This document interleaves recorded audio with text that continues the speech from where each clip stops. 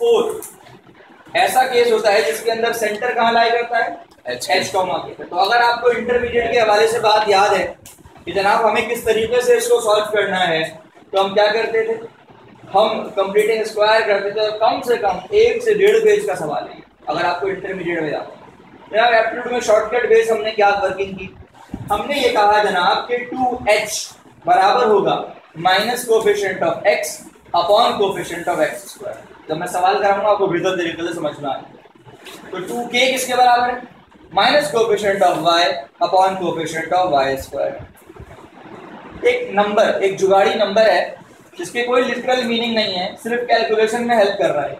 ये नंबर किसके बराबर है, x square into coefficient of x square plus k square into coefficient of y square minus constant. ये जो भी नंबर आप हासिल करेंगे इसको डिवाइड करेंगे कोफिशिएंट ऑफ x स्क्वायर से और कोफिशिएंट ऑफ y स्क्वायर से, दो आंसर आएंगे क्योंकि आपने दो चीजों से डिवाइड किया। एक आंसर बड़ा आएगा और एक आंसर छोटा आएगा।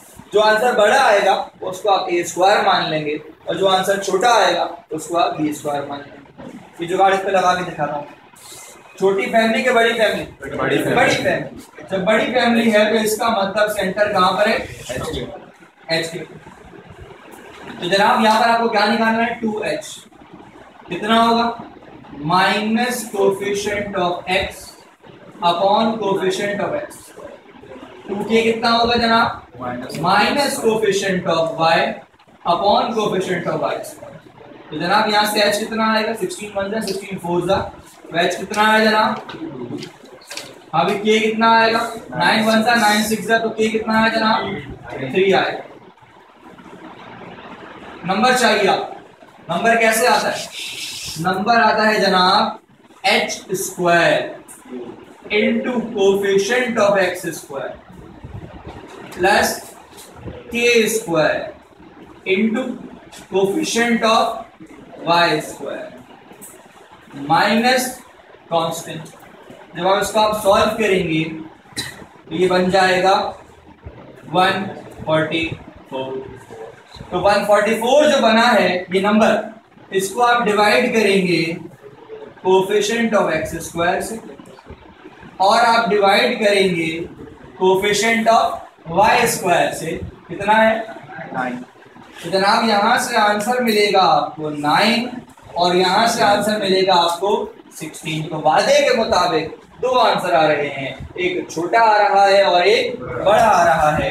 जो आंसर छोटा आ रहा है वो b स्क्वायर, जो आंसर बड़ा आ रहा है वो a स्क्वायर। तो जनाब सवाल ये पैदा होता है कि अगर एक्सिस कैसे पता चलेगा। तो जनाब जो छोटी वाली चीज है वो x की वजह से आ रही है, जो बड़ी वाली वैल्यू है वो y की वजह से आ रही है।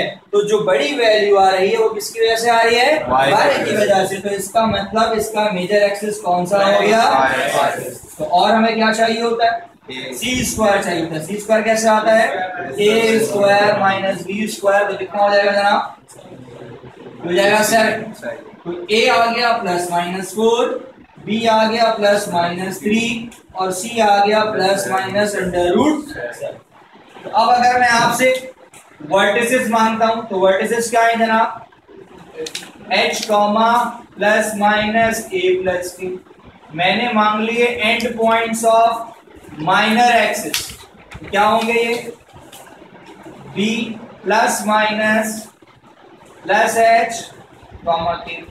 अभी फोसाई मांग लिए मैंने, h comma plus minus c plus k। मैंने आपसे डायरेक्ट्रिक्स मांग ली, क्या होगी जनाब, y minus k is equal two plus minus a upon k। Eccentricity निकालनी है, इसेंट्रिसिटी क्या होगी जनाब, c अपॉन a। जनाब ये सारी चीजें आप निकाल सकते हैं a b c h k की मदद से, क्योंकि हम सब का सब निकाल सकते हैं।